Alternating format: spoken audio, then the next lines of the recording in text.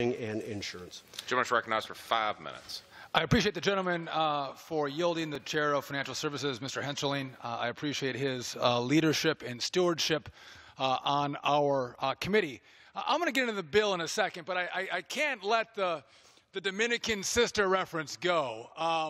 It's not the Dominican sisters who are using proxy advisors. It's the largest financial investors in the world that are using these advisors, which we're going to get into in a little bit. And if you want to talk about sisters, I'll talk about the little sisters of the poor who have been ravaged by Obamacare because they can't practice their faith, if you want to talk about sisters. We're not going to go there today. And we're in a situation where, my friends, if you listen to the debate, you might go, well, Republicans are asking for a little more regulation in the proxy advisory space, and Democrats miraculously are saying, we don't want any regulation. Well, our concern is that you've consolidated power in two companies that control 97% of the industry. And some have made the claim and the allegation that there might be political motivations behind both or at least one of these massive proxy advisory firms, because Glass Lewis is owned by the Ontario Teachers Pension Fund, and they might have a political agenda that might affect the recommendations that have a massive impact on American corporate governance. Maybe that could be the distinction between the two parties in today's debate. But we've covered this quite a bit, but I want to go into it again.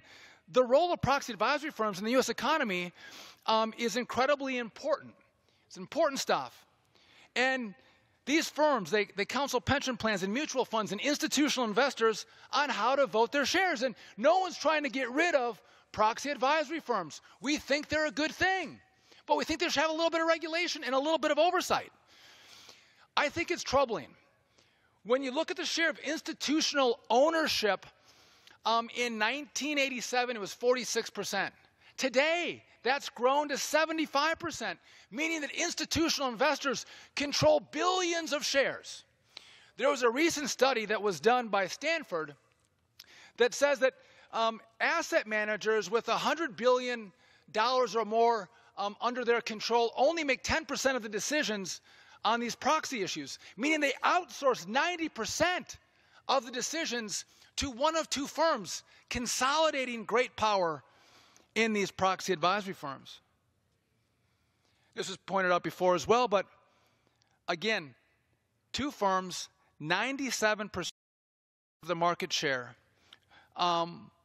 writings, analysis, reports, voting recommendations that affect the fundamentals of corporate governance, mergers, acquisitions, approval of corporate directors, and shareholder proposals.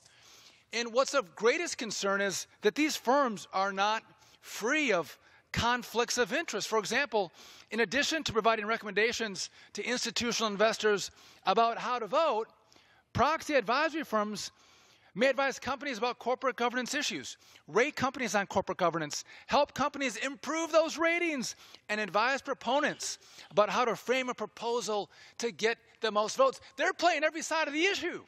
They're getting every dollar from anybody who cares about the corporate governance space. They play everybody.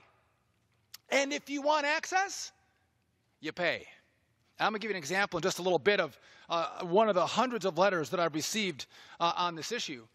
But before I do that, I think it's important to go, what are we asking for? What's the radical idea that we've brought to the floor today, which, by the way, had 6 Democrats support? Mr. Scott commented about his support as well, and I know he had an issue of the cost that this would have on proxy advisory firms, but the CBO, which I rarely quote, but they did a study on this and say the cost of proxy advisory firms of this bill is minimal, if anything. So I think his concern might be misplaced. But what are we asking to do here?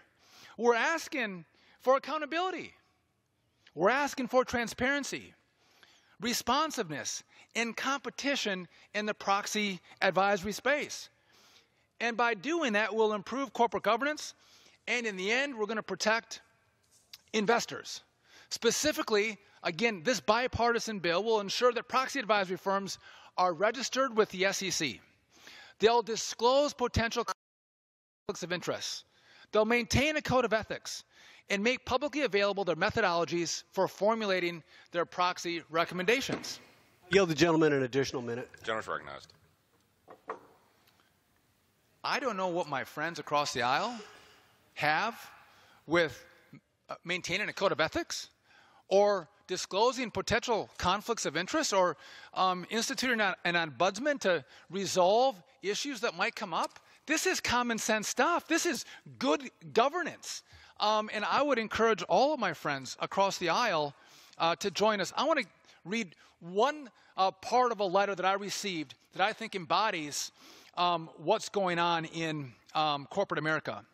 This is from, I'm not going to give the name of the company, but it says, upon contacting ISS and seeking an explanation on one of their recommendations, we were told there was a firewall between the ISS recommendation group and the ISS group that deals with corporate matters.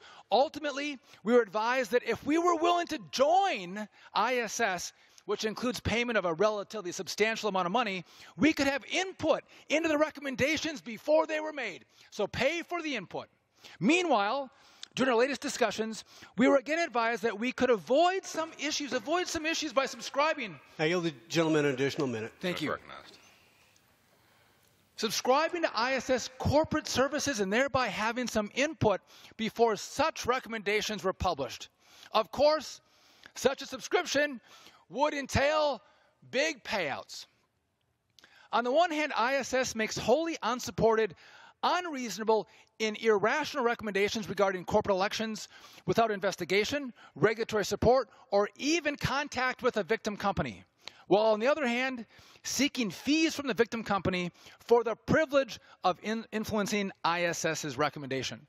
So what you have here, you have the mafia on the streets. So lo and behold, your little shop on the street corner, it's burglarized at 10 o'clock one night, and at 8 o'clock in the morning, lo and behold, the thugs come in and go, you want to buy some insurance? You want to buy some protection? Pay up. We'll keep you safe. ISS, Glass Lewis, you pay up, and we can help you with your recommendation. We can help you with your ratings. This is thuggery. Let's have a little common sense oversight in this space. It's a good bill, and with that,